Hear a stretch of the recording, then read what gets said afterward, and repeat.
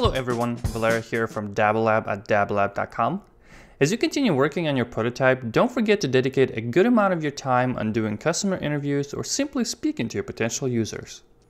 Their feedback is very valuable and ultimately could make or break your app. Let's take a look at our Dabble wait host as an example. We have nicely designed screens that are all wired up and ready to be tested. Now we want to share with our potential users. Let me show you how.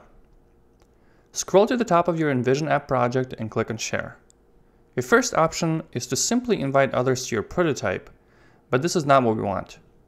What we want is users testing our app on their actual devices, and for that we will click on Link Settings in the right bottom corner of the pop-up box. Now we see three options.